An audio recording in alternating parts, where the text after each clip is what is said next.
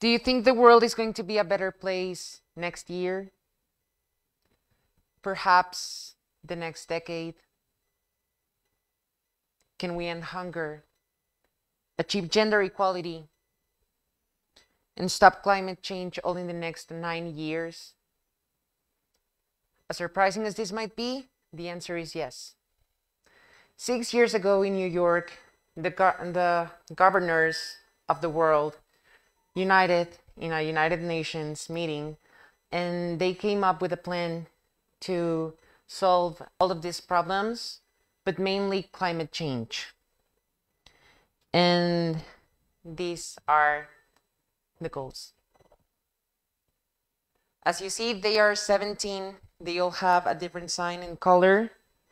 And as stated on the official United Nations website, the Sustainable Development Goals, or SDGs for short, were adopted by the United Nations in 2015 as a universal call to action to end poverty, protect the planet, and ensure that by 2030, all people enjoy peace and prosperity.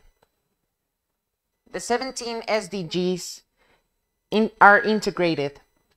They recognize that action in one area will affect outcomes in others, and that development must balance social, economic, and environmental sustainability. Countries have committed to prioritize progress for those who are furthest behind, and the SDGs are designed to end poverty, hunger, AIDS, and discrimination against women and girls. Now, I know they seem like a lot, and it seems like it's gonna be very tough reaching them or working with them, integrating them into our lives. But it takes one person to make a great change. Now, I'll go one by one explaining what we should do to solve these problems, and if not to end them, because it'd be really hard, to at least lower the rates of them by 2030. Starting with no poverty, which is number one. What can we do? Donate what we do not use anymore. Number two, zero hunger. We need to waste less food and support local markets. Good health and well-being.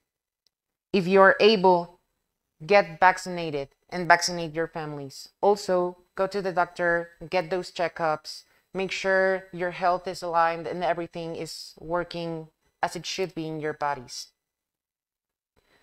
Number four, quality education. Help educate children in your countries. Help them get a proper education, as it is hard. Number five, gender equality. Empower women and girls and ensure their equal rights. Girls are mainly living a very tough situation right now in the world. We are now just being aware of it, and it should be eradicated. Clean water and sanitation. Avoid wasting water. Affordable and clean energy.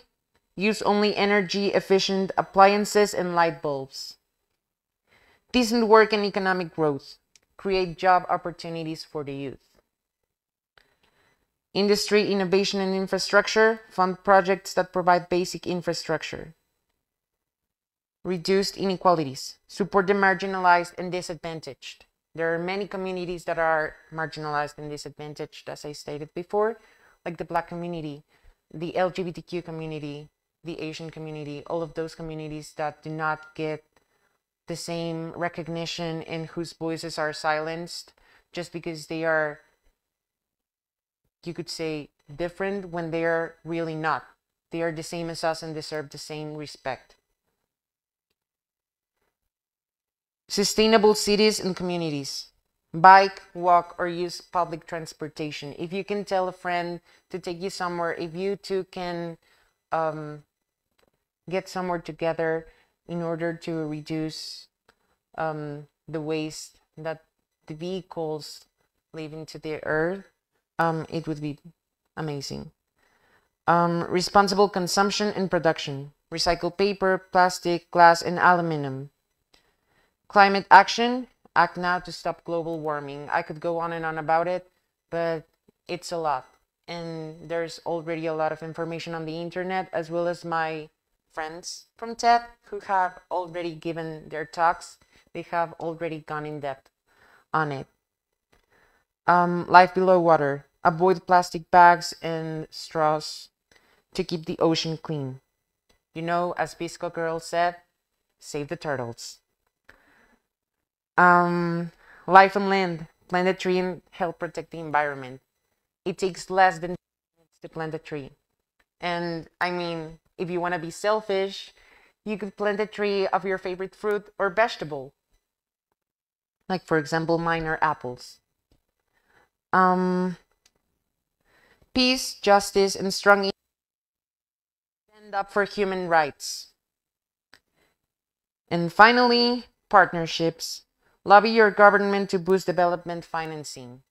If your government isn't doing its job, isn't doing what it should be doing, do something about it.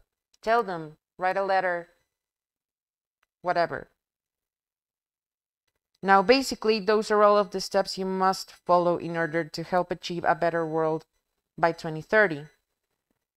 And as I said before, I know it's tedious and I know it's hard, but don't you think we owe it to Mother Earth?